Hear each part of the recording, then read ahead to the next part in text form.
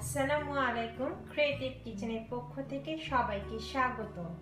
সামনে আমাদের ঈদ। আমি আজকে ঈদের একটু রেসিপি দেখাবো।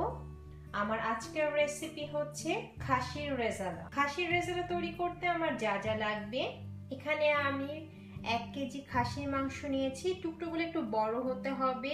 আধা মগ লিকুইড দুধ, পরিমাণ মতন তেল, 1.5 কাপ পেঁয়াজ কুচি, আধা কাপ ইয়োগার্ট, 2 টেবিল চামচ আমন্ড মিল্ক পাউডার, পরিমাণ মতন লবণ। আমি একটা তেজপাতা নিয়েছি, 5টা এলাচি এবং 2 টুকরো দারচিনি। 7টা মরিচকে আমি এভাবে মাঝখানে কেটে নিয়েছি।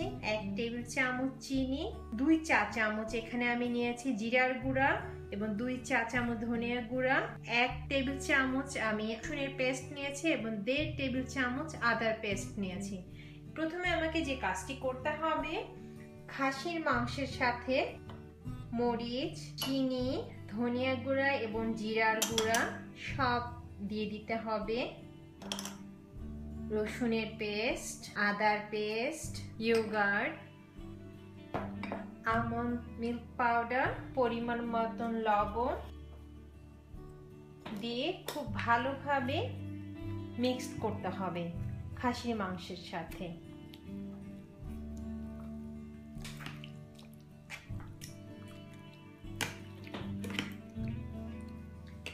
সব মশলা মিক্স করে এরকম একটি পলিথিনে করে ঢেকে আমাকে 1 ঘন্টা ম্যারিনেট করতে হবে। 1 ঘন্টা পরে আমি এটা রান্না করব। তো আমরা 1 ঘন্টা অপেক্ষা করব। আমার 1 ঘন্টা ম্যারিনেট করা হয়ে গিয়েছে খাসির মাংস। এখন আমাকে যে কাজটি করতে হবে, আমি চুলায় ফ্রাই প্যান গরম করে এখানে প্রায় আধা কাপ তেল দিয়েছি। তেলটা গরম হলে আমি যে পেঁয়াজগুলো কুচি করে রেখেছি সেটা দিয়ে দিব। এলাচি, দারচিনি ও তেজপাতাগুলো দিয়ে দিব। এলাচি, তেজপাতা এবং দারচিনি পেঁয়াজের সাথে একসাথে ভেজে নিলে আপনার তরকারি থেকে সুন্দর একটা ফ্লেভার বের হবে। আমি পেঁয়াজটাকে খুব বেশি ভাজবো না, অর্ধ ভাজা হলে আমি যে মাংসটা ম্যারিনেট করে রেখেছি সেটা দিয়ে দিব।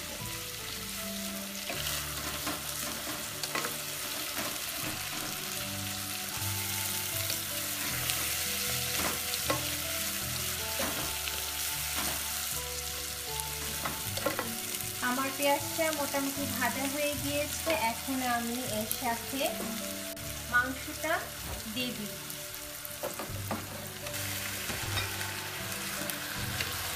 মাংসটা চুলায় দিয়ে আমার আঁচ একদম কমিয়ে দিতে হবে।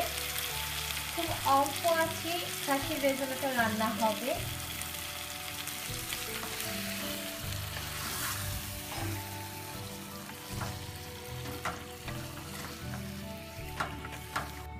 এখন এর সাথে আমি 1 মগ পানি ইউজ করবো। পানিটা আমি যে বাটিতে মাংস ম্যারিনেট করে রেখেছি সেখানে দিয়েছি, যাতে আমার বাটিতে যে এক্সট্রা মশলা লেগেছিল সেটা চলে এসেছে। আমি 1 মগ পানি দিয়েছি।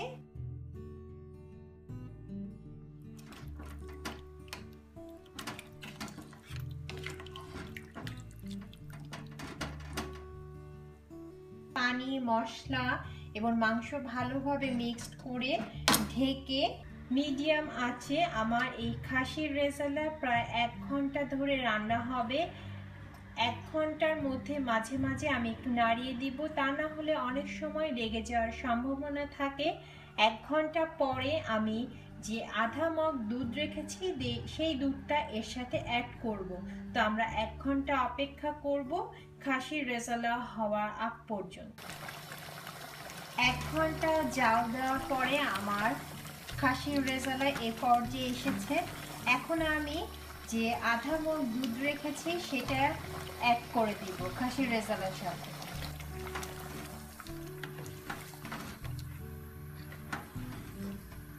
এভাবে করে আমি আরো বেশ কিছুক্ষণ জালে রাখবো।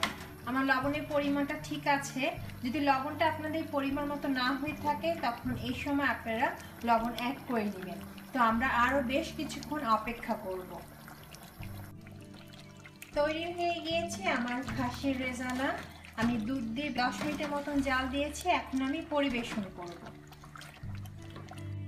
তৈরি হয়ে গিয়েছে আমার খাসির রেজালা। ঈদের দিন আপনারা খাসির রেজালা রান্না করে অতিথিকে আপ্যায়ন করতে পারেন।